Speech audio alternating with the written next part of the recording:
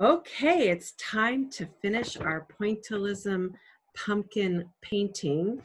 And if you look up here, I just wanted to show you really up close, those blue and yellow dots, those red and yellow dots. And I want you to look just below this video, and you're gonna see what this looks like far away.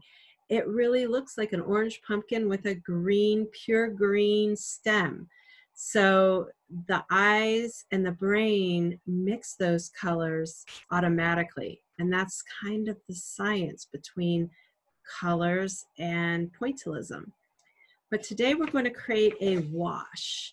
A wash is a thinned out paint that we can do in 2 colors or 3 or 1, whatever we feel like.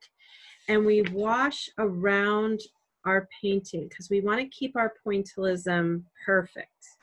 So the wash we're going to do with watercolors is going to go just on the background of our painting. Okay, so let's make sure we're careful. We'd want to use, I believe, your flat brush, okay, and your watercolors. So here I have my palette that I used before. I have some water for sure, and I'm now going to use watercolors, okay, because they make fabulous washes. So I am going to use my flat brush, and I've already kind of charged up some of my colors, and I was trying to figure out what it is I was going to put around my pumpkin. And because it's most likely fall when we're doing this project, I'm going to use some fall colors. So I'm going to use some browns and perhaps, I'm just going to see where the browns take me actually. So I want to just, this brown I'm going to bring over. So I'm mixing up my brown, recharging that brown, and then I'm going to bring some to my palette. And I'm going to really water this down quite a bit. All right.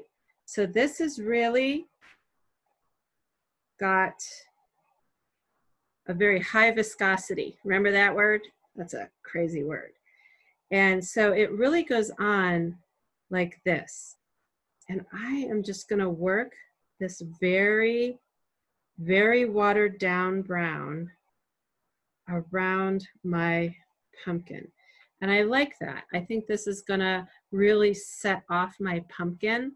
So I think I'm going to stick with the brown for sure. And then I think I might feather in, well, let's ask ourselves, what would make this pumpkin pop? What color is the complementary color for my main color, which is going to be orange? Ah, some of you know, it is blue. So I think I'm going to do brown around my pumpkin, and then I'm going to feather in a little bit of blue with a wash, okay? And just so that that pops. And I'm just gonna work these 2 colors. I'm gonna do more brown than blue around my painting, okay? And remember, we want to eat up that white paper, okay? Our goal is to really eat up all of that white paper with our color. And that will help our painting not only look finished, it will help us look more professional, all right? So we want our colors to be somewhat professional when we're in 2nd grade, right? Yeah, so I'm just gonna keep that. Now, I want to also create somewhat of a shadow under my pumpkin. So I'm just going to take some deeper brown right up to that line at the bottom and kind of keep working in the 2 colors I chose for my background, okay? And I'm watering these down because I want them to look streaky, okay? Because this is kind of a wash.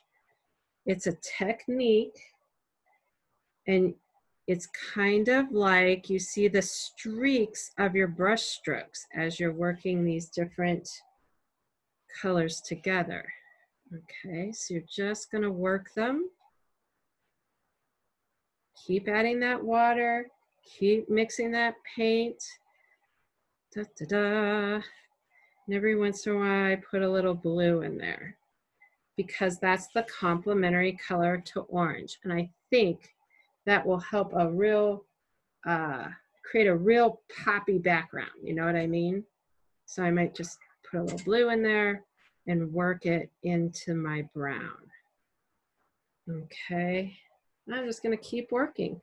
And again, I'm being really careful not to go into my pointillism, okay? I just want this wash in the background. So I'm just going to work very carefully, especially in these detail parts. I'm going to be a little more careful so that I don't really work away my pointillism in my wash. Okay, so I'm going to continue to work around my picture and finish out my pointillism painting with my wash. And I just wanted to bring it up close like this so you can kind of see where I'm going with this. It's just really watery. It just is going to follow all the way around my pumpkin, and you'll be able to look at the final picture at the bottom or at the top. I'm not sure where this one will go. So take care and have fun creating this amazing wash around your pointillism pumpkin.